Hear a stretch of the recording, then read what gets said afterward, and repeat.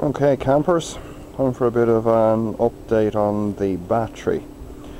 As anyone who's been following the videos will know, this is the main traction battery, originally 48S4P for 152 volts nominally. So the last while I've been studying the headway cells and decided to fit some additional cells in the form of this 4S4P pack here. I don't know how this is going to come out on camera. This is the basis of the pack. Was quite tight on space, so I employed the normal headway plastic cell holders, but I made my own bus bars out of thick copper, and I had to kind of construct a polycarbonate and aluminium tray in this corner of the space here to actually fit the pack in, and cabled in with some 70 square cable into the pack, and brought some monitoring tails out here back to the monitoring terminal block here. So we're now running the pack at nominally in about 166 volts, and for 52S4P. I haven't done a bottom balance on the battery after adding these cells, which is something that I have to do, but I've been waiting for about a week now for my Power Lab 6 to turn up, so that's due into me next week. So when that arrives, I'm going to ultimately balance out each cell block to 2.75 volts or so. I might even take them on a round trip each block and see exactly how much capacity that each cell block has.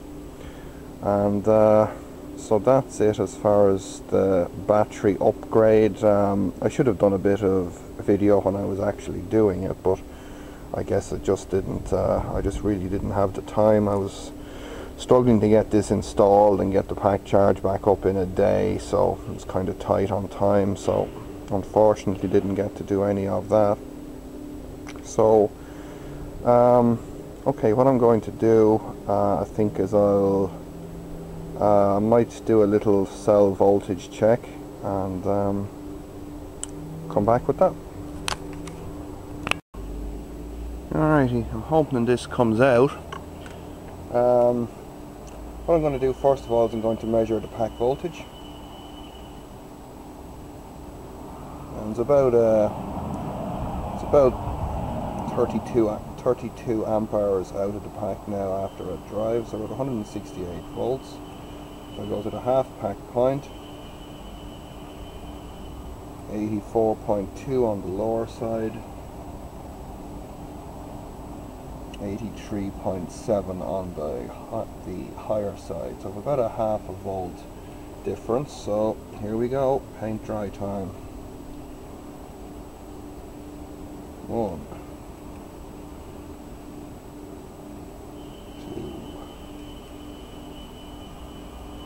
2, 3, 4. Let's see how that's coming out. I think it's okay. Right, I'm just going to keep going here, folks.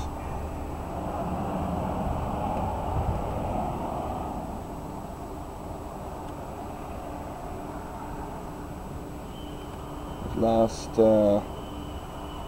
September, I believe, that I did the bottom balance on these cells.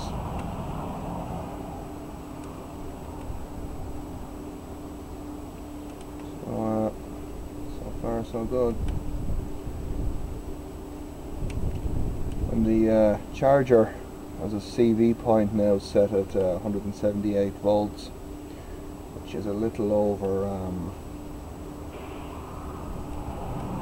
with 3.47 volts per cell average.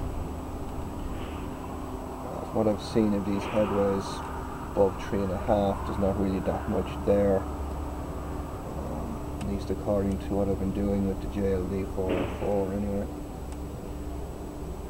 Got a few spare cells at home, so I'm going to be doing a few graphs when I get the Power Lab in and see how that turns out.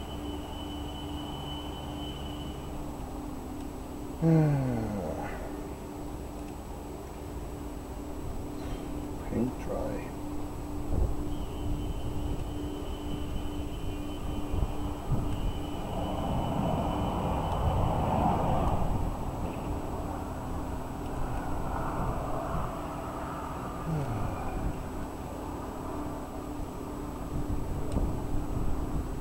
Never let it be said that I don't make the most exciting videos.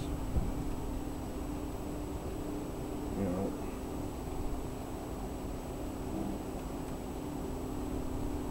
riveting stuff.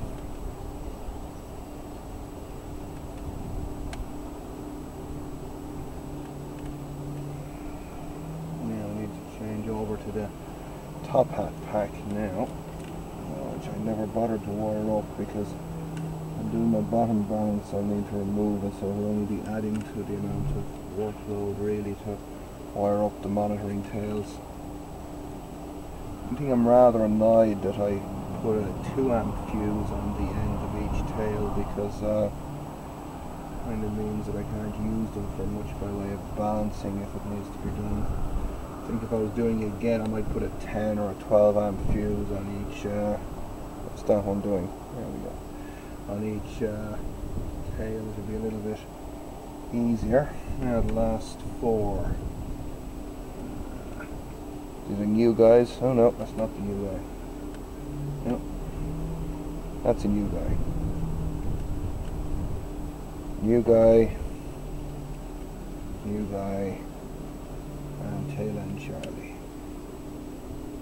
That's it. So I hope that came out, and we'll be coming back for some more battery fun when I'm doing the bottom balance. See you later.